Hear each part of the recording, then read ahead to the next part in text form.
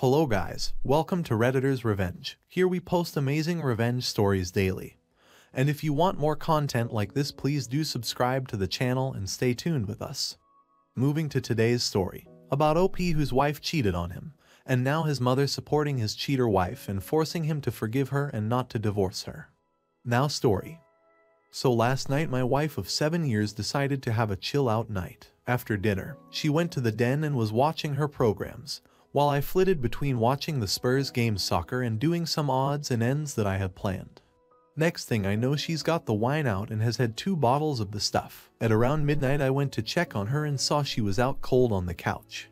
I went to scoop her up when her watch thing buzzed and a message popped up on the screen. It said something along the lines of, "Haha, I can't do that, my name would knock 7 shades of shit out of me." I wondered what the duck that was all about, so I pressed on it and it was a conversation between my wife and a friend of mine. Now I wouldn't say this guy is a close friend of mine, but he's someone I've played 5 sides with for years, drank with, and have known since we were teenagers.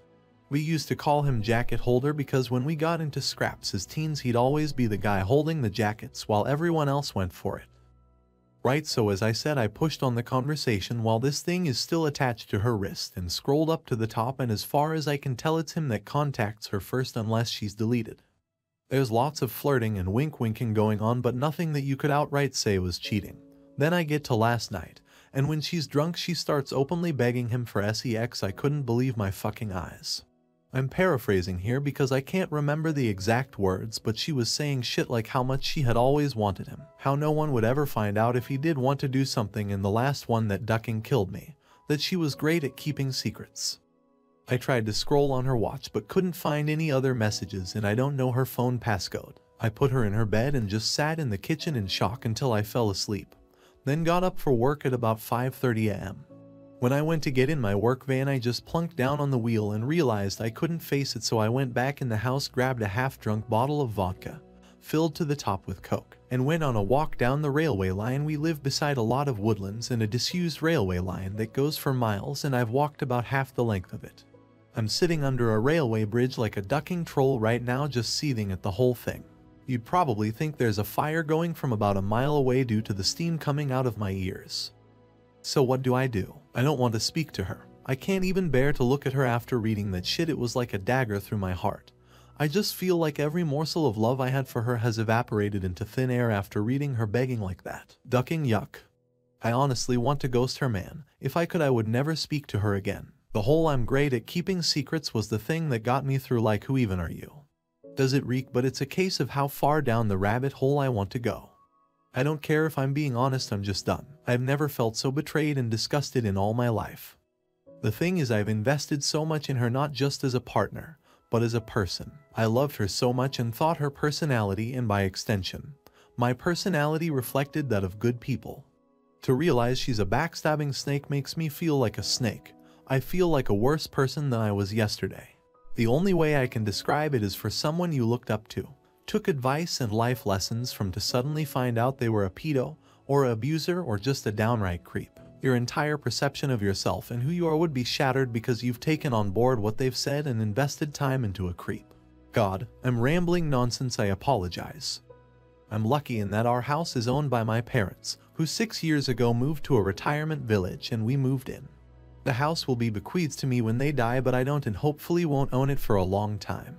They couldn't be bothered with the upkeep and all the problems, etc., and wanted to see out their final days in peace, so when we do divorce my soon-to-be ex won't be getting her hands on it.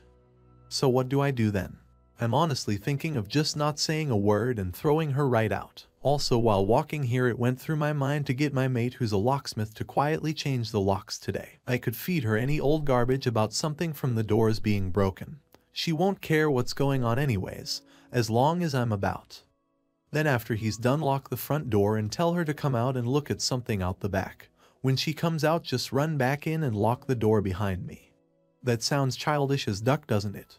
But seriously though, I don't know what I'm gonna do. I'm staring at a bottle right now and my life feels like it has been ripped apart at the seams. As for that prick so-called friend of mine, there's no doubt he was up to something here. There's also no doubt I wouldn't have caught wind of this at all, so I'll be seeing him very soon. Never mind holding jackets, he'll be holding his face. Wednesday the 28th of October. So yesterday, after I had written the post and was in a complete mess, 2 dog walkers came over to check on me as I was concerning them. I told them everything. They listened, and the first thing one of them said to me was, "Son, the worst thing you can do right now, drink. It'll cause carnage." I have to thank her for that because I was on the highway to hell at that point. I threw the vodka away, got in touch with a friend, and he said I could come to his for a while to calm down. He was at work but told me where the spare key was. We live in a small town of around 15,000 people, and he wasn't too far away, so once I got there I sat on his couch just trying to calm down. Throughout the morning I was getting multiple texts and phone calls from my wife asking where I was and what the hell was up, as my work van was still sitting in the driveway and I was nowhere to be seen. I text her back telling her that there was a problem with the engine, so I got a lift into work, which she seemed to buy as she just texted back saying okay. When my friend got back from his work at about 5 o'clock, I told him everything that had happened and asked him his opinion. I also told him not to tell anyone about the jacket holder, as that might then get back to my wife, which I didn't want at this point. I would deal with him later. By that I mean I'll expose what a little rat he is. Knocking duck out of him doesn't help me at all as of now. As an aside to the people saying he done nothing wrong, he messaged my wife first. He was being extremely flirty. What the duck is he even playing at messaging my wife for in the first place? He only knows her in passing, from afar. Look, I've got no problem with 2 adults conversing with each other, but they hardly knew each other and it was flirty from the start as far as I could tell. I think they've seen each other while out and about and it's gotten flirty then. So my friend convinced me to try and keep a low profile and see what I could dig up, but at the same time speak to a lawyer and get the ball rolling in terms of finding out my options, which I have done today. He took me home at about 6 o'clock and I was honestly dead on my feet by that point. I think the adrenaline pumping the entire day then suddenly stopping knocks it right out of you, so I was extremely tired when I got home. The second I walked through the door I knew something was up, as my wife was on me right away asking me all sorts of questions about work. I asked her why does she even care. She said that I'd left my big flask and my lunch bag in the front passenger side seat and something's been up today. She could feel it. I was about to lie, but I was just too tired. I couldn't be bothered putting any sort of charade up, so I just said yeah, there is something up. That when I was putting her drunk arse to bed last night a message came up on her watch, which I read, and all the other ones. And that she was a ducking disgusting cheat that I wanted nothing more to do with. Her demeanor went from arms crossed person in power to a scared little girl within about a second. Good at keeping secrets, begging that little rat for sexa. Yep, read it all. She started sobbing and I just walked away and upstairs into the shower. When I got out she was sitting on the top stair crying still, and the excuses started right away. How she was drunk, vulnerable, had never done anything like that before, how he had messaged her first and it didn't mean anything. She was never gonna go through with it. Pretty much everything that everyone on here was saying she would say, like she had the playbook out. The only thing she didn't do was try and blame me. She probably knew I would have thrown her right out the door if she had tried that shit. I told her that I wanted a divorce and her out of the house within a month. Also told her that she was moving to the spare room. I've been pretty much ignoring her ever since, just scowling at her and shaking my head when she starts waffling nonsense. I don't want to hear it. She slept in the spare room last night and I haven't spoken to or texted with her at all today. If I'm lucky maybe she'll be gone when I get back from work, but my luck is not that good, I suppose. On getting her out though, I was telling my parents what was happening and my mother was adamant I wasn't throwing her out onto the streets. She and my mother are close and always have been. We'd have been together 11 years in December.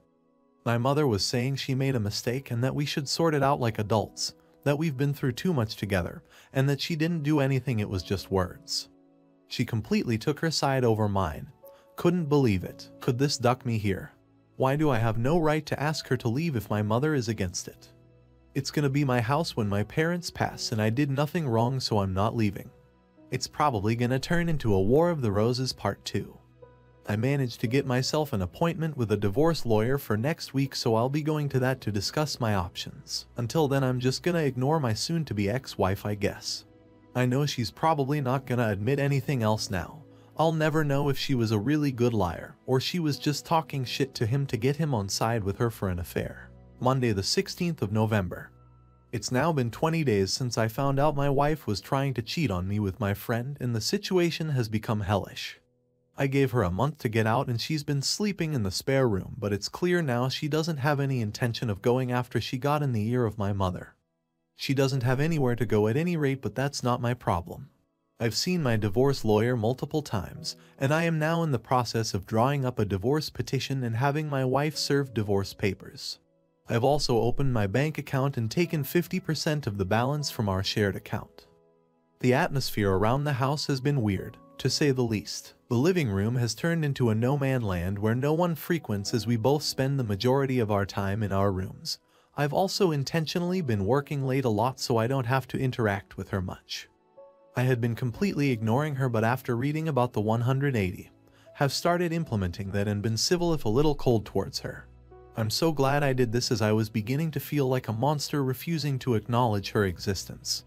It was not the right way to behave, and I ended up feeling like the one who had wronged her, rather than the other way about. The only time I broke from the 180 was when I walked into the bathroom last week and she was sitting on the floor by the bath crying. I helped her up and instinctively hugged her, though it was more of a there type hug than one with much love attached to it. The sad thing is that I'm so suspicious of her now that I wouldn't put it past her to be waiting on me coming in so she could perform.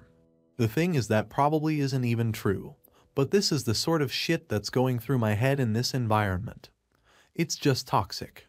She's been crowing about how she'll do anything and everything to save this marriage, anything to prove to me that it was just a silly mistake, so I brought up a lie detector test.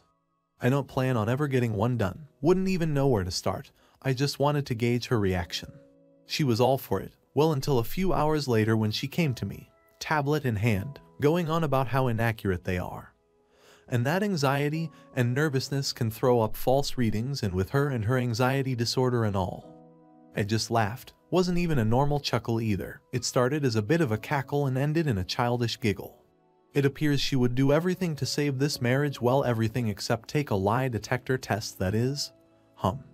It doesn't even matter anyway. I meant what I said in my post. Every morsel of love I had for her dissipated into the atmosphere after I read her say those horrible things. I don't see her as my true love anymore, the person I could tell anything to and would trust with my life. I just see trash, the trash that needs to be taken out before it stinks the place up. The jacket holder has been the talk of the town since I exposed him to our friend group a few weeks back. It's safe to say he has no friends left among us and has been completely ostracized. I tried phoning him a few times, but he refused to answer and then blocked my number. Duck that little rat. I hope it was worth it. I've spoken to my mother multiple times about this, and during a heated argument asked her why she was taking my wife's side, like was there something she wasn't telling me here? What was she expecting? Us to live like roommates, go on as if nothing happened? It's ridiculous. She said she has always seen my wife as the daughter she never had but always wanted. My mother had a stillborn daughter before I was born, and it has haunted her. So she latched onto my wife, and has done since we got together. As I said previously, they have a close bond. The fact my wife doesn't have any family and only a few friends who have their own busy lives and families means if I threw her out she would be all alone, and my mom thinks that's unacceptable, especially during a pandemic. She tried to get me to come to a compromise, saying that in 3 or 4 months we can look at it again and see where we are mentally, and is pushing me to try couples counseling before I throw in the towel. I'm not doing that. The thought of being in the same house as my wife over Christmas makes me feel ill. She'll want to do it right as she does every year, and it'll be a complete shit show. My dad, God love him, has never been much of a talker. Never up nor down, just always there. He's a quiet, proud but timid man, and my mother's word has always been the one that matters in our house. People on here have been telling me that I'm selfish and spoiled cause it's not my house and I have no right to make demands, but it's now a case of my wife or me for my parents. If worse comes to worse, then I'm ready to walk out the door and never come back. Duck this house. I have to be able to look at myself in the mirror with some semblance of self-respect, and someone has to keep their word in this debacle. If I do leave, my friend has said I can stay with him for a few weeks or so till I get myself sorted. If I do walk out that door though, I'm done with my parents. I'll never speak to them again in my life. They'll probably see it as me giving up on them, me walking away without trying to at least have a go at fixing things first. I see it as them choosing someone who broke my heart over me. What will be the logistics of this once I'm gone? Just her staying there herself, my mother and father looking after a backstabber while their flesh and blood go off alone. A little more info on the house. My parents let us move in a year after our wedding. It was an apparent belated wedding gift, although that was just the chatter from them at the time. They were always planning on moving out and moving us in. I've spent tens of thousands on it over the years, but that's neither here nor there. I have fantasies of leaving this all behind, going somewhere new, and starting again. But I don't have anywhere else to go. I've lived in this town my entire life. It's all I know. Am I being too harsh here? I'm ready to slingshot my parents right out of my life, but I feel so torn. Why am I the one who has to lose everything and everyone? I've tried to be good, and I always thought you make your luck, and that good things happen to good people. Maybe I'm not as good as I think I am. Maybe I deserve all I duck and get. Now, here is the end of the story. I hope you enjoyed the part 1 of this story, and there is one more part to come in the next video. Also, let me know your opinion about this story in the comments section. And if you had a similar story or situation, you can share it and I would love to read them. So before leaving, please hit the like button and do subscribe to the channel to stay tuned with us for more awesome stories.